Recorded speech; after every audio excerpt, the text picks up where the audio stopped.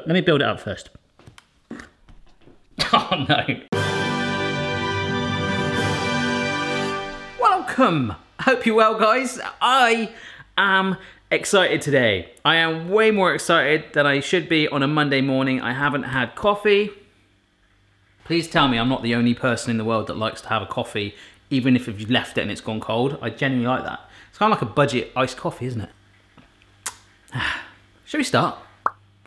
You might remember recently I did a video, 8 desserts in one pan. Oh. Today we've returned and we're going to try and do 4 cheesecakes in one pan. This is quite topical because over the weekend I had a tweet basically saying to me, Barry, what is your favourite type of cheesecake? Do you like baked? Do you like no baked? I prefer a no baked cheesecake simply because they're a little bit easier to make, but you need to make sure you give them the proper setting time. That's what we're gonna do. This is a no-bake cheesecake in 4 different flavors, completely different contrast. If we can nail this, this is how it should look at the end. We'll put it right there. Full credit goes to Tasty BuzzFeed. I am just the plonker that's gonna try and make this work. Let's see if we can make it work. Let's do this. So this is what we're trying to do. Look at the colors, like a color wheel. The contrast looks insane. Ferrero Rocher's, lemon, raspberries, all that stuff going on, surrounded by a border, a wall of graham cracker. Now, I can't really get them here very easily in the UK. You have to order these online. And luckily, I had some of these left over, but if you can't get them and you really want to make this, you can in the UK get digestive biscuits. They're circular, but with a little craft knife you could probably make it work. In a bowl we're going to get the graham crackers, sugar and melted butter to form it to make our buttery biscuit base. The recipe actually calls for 20 graham crackers, right? And I thought, yeah, that's loads, but actually when you open one of these, I think that is what a cracker is classed as, because later in the steps it talks about snapping it in half like this so you get the squares for the borders. So that's what I've gone with, and it basically means we've got a lot in there, way more than I thought we'd need, but it's going to be a decent crust. Zippy zippy.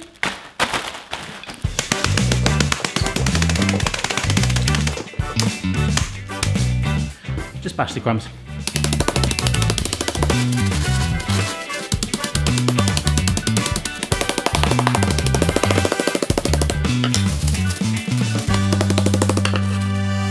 Oh, crumbs. There we go. So it doesn't matter if there's still some that are a little bit chunky, they'll all bond together anyway. Now, the recipe does say to add sugar right now. I'm not doing that. It's got enough sugar in this, okay? It doesn't need it. This is a no-bake base. Butter and biscuit is fine. So, butter. You see that? I'm actually melting butter in my saucepan today because over the weekend, one of the kids put some foil in the microwave. Bzz. It broke. This is like our 3rd microwave we need to replace. We're going to get a different model, I think. Oh, yeah. Oh, something quite kinky about not using a microwave, using a pan. So, we're just going to mix the butter through and make sure that it coats every single crumb. And it kind of tans it. It tans the biscuits. It kind of goes a little bit more orangey, like it's had 2 weeks on the beach or something. And with that, you'll know that it will start to bond together. The butter works as one of the best glues in the world. And if you're not completely happy, you can find out once you put it in the tin like this. If you add it and you're like, nah, it's not working, you can still pour in melted butter, but by using the back of your spoon and compressing it down, we're gonna get ourselves a lovely base. Base. The important thing though, is if you can, is to try and get it even.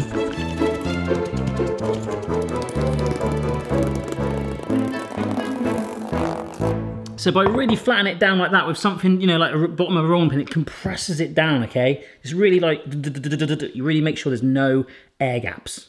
All right, so here's where it gets interesting. We've got some more graham crackers there. Carefully break them in half so that you have 8 squares. Push the graham crackers into the crust with the split, basically making an X shape to create 4 separate quarters for our cheesecake housing. Because I've compacted it. Oh, sorry, I shouldn't have compacted it as much. Need to give it some support now, whoops. There we go, that's better. All right, so we have one kind of freestanding cracker in there. Oh no, this isn't looking good. For some reason, look, there's a bit, I'm using the same size tin that it says, and like apparently you should have 4 easily that go along there. Ah, okay, it's gotta go like this. That might buy us enough room. Oh yes, that actually does fit. Awesome. Right, let me finish this off and we might put a little, yeah, I was gonna say put some more protection around the edges, but let me build it up first. Oh no. Little update, this is driving me insane, but I think I've got them lined up. We'll get some more butter biscuits things and you'll see. All right, so you can hopefully see I've got my wall formed there, like some, I guess, little foundations for it just to dig into. Oops, but what I've got here is some newly melted butter with some more crumbs, and I've just pressed it in there, you see? So if I do that this side, look, that is something you don't see every day. I've melted some more butter here. I just want to add a bit of strength, so I probably should be doing this concentrating, but I want to just add a bit of strength with the butter to the borders.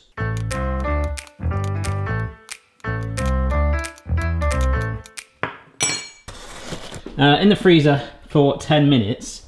So this is 4 tablespoons of water and 2 tablespoons of powdered gelatin. We're gonna push this in like so. This is gonna give us the set. Now if there's any Lord of the Rings fans amongst us, we're actually blooming the gelatin, but you have my permission to call it Orlando blooming the no you don't.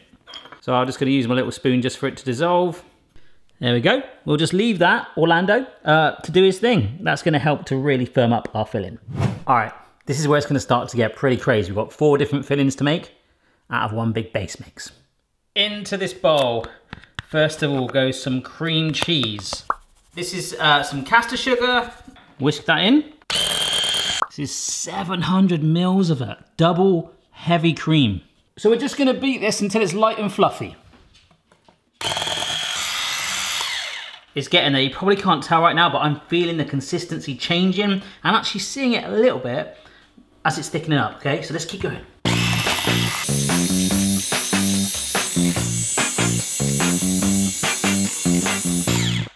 Bingo, see that? Oh, nice peaks. And I only made a little bit of a splatter mess. All right, so Orlando's purpose right now is to be warmed up in the microwave, ideally, so it becomes fluid, and then obviously it'll set again and really help to bond our filling. So we haven't got the microwave pan. Let's put that on a low heat. Donk. It looks a little bit like a nut, doesn't it? Half a nut anyway, from a giant purple one. The moisture is starting to form already. It's gonna break down and become a little bit of a fluid that we can pour in to our creamy mixture. This would be way easier in the microwave, but we're doing it Mrs. Beaton style, baby. All right, so it's a little hot. I'm not gonna lie, it's a little hot there. Right, so we're gonna fold the gelatin into this whole mixture. We don't want to completely overspill it. We just want to try and get it all contact with that filling and sort of bond it in there. And that should really help it set.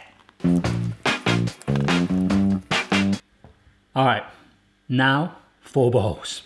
I don't really know how to calculate this, so I'm just gonna do a sort of scoop at a time. I'm actually pretty darn happy with that. Why am I doing that with my eyebrows? Sorry. Okay, one of those bowls should have, oh, that's better, just extra whipping cream and vanilla extract going in. Now, in the ingredients, it says 720 mils, aka 3 cups of whipping cream, and in the method, that whole amount was used to make this filling. So I don't have any more left. So that can just be vanilla. Yeah, you can just be vanilla. So that's vanilla extract, and I'm just gently stirring that through. Bowl number 2. 100 grams of lemon curd. Love this stuff. If you want to see a recipe on homemade lemon curd, maybe we should do that. Bowl number 3. Oh, this is some warmed caramel spread. I think they call it, yeah, what's it called? Dulce de leche. It's the good stuff. You'd be all right with a jar of caramel or something like that though. You need to save some of that for the end to garnish it, I believe. So just gonna spin this through. Oh, look at it changing the color. Last but not least,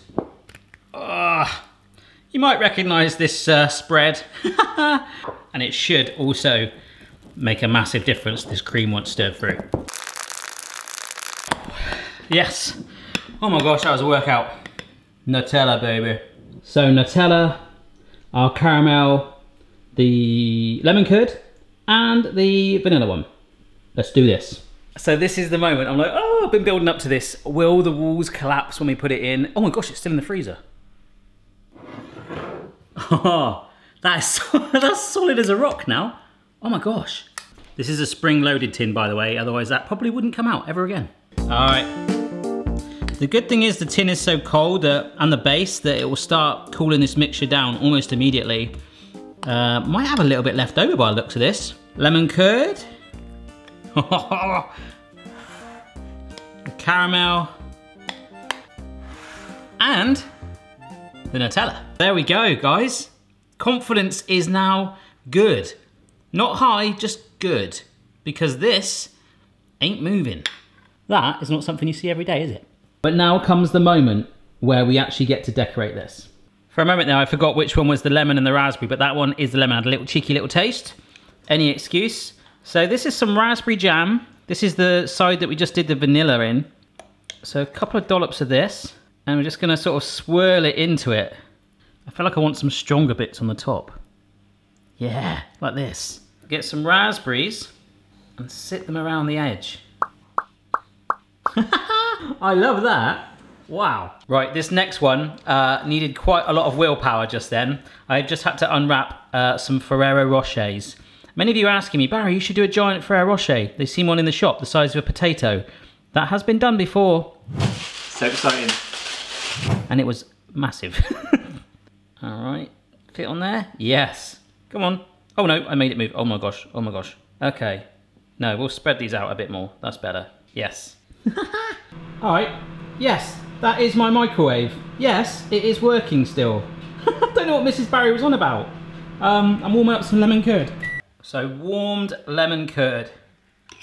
Tell you what, you guys know I'm not the most artistic person, but this is coming together like a dream. It's gonna sound really strange, but I wanna know what your favorite side would be. The lemon curd, despite this and this and this, would be my favorite. Now the supermarket I was in, it normally has candied lemon peel, but with it being Christmas, I think everyone's sort of stocking up with it. So they didn't have any, but I figured, hey, that's cool. We'll get some citrus vibe going with some orange peel. There we go. Oh my gosh, this is so cool. Last one. You can probably hear my now fixed microwave in the background, just going away. It's just warming up the caramel for us. Although I can smell a burning smell. We won't think about that right now. Or maybe we will.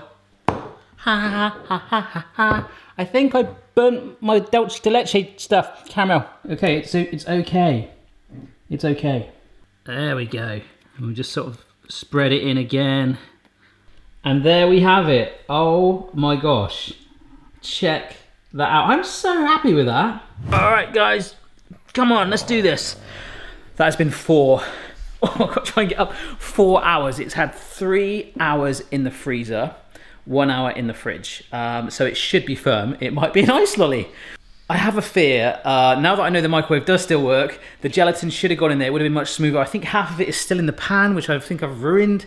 I don't know if it's going to really cling it. I don't know. Whilst that was all set, and I just put up the giant purple one video, literally just put it up now. I didn't get a chance to watch it, and I was watching it going, oh, I'm not that bad. It's quite entertaining, actually. And Linton has done an amazing job on the edit, so massive thank you. Please show Linton your love in the comments down below. I think he's done an amazing job. Anyhow, let's get this out of the fridge. Come on. Let's do this. Oh, it feels good. It does feel good. But what I'm saying is I'm going to get this just onto a board and then put it back in the fridge for like 10 minutes. Or maybe in the freezer. Oh, come on. Let's just do this.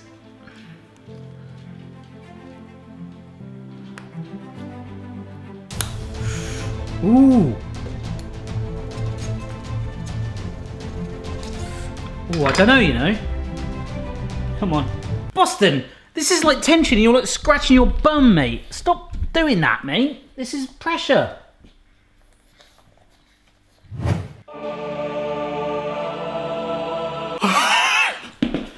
Hey, we are on a roll at the moment.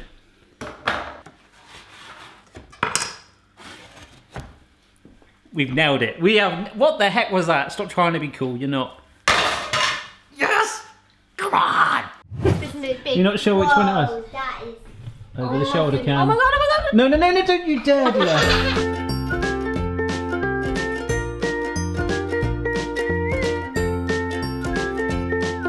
It'll be alright if I take the wall. Yeah, take the wall. Take it. Oh. Yes. Oh, the lemon one was a good choice. Yeah. The crust is quite savoury actually. What I now remember is because graham crackers taste different to digestive biscuits, that's why the sugar was needed. But hopefully you'll agree.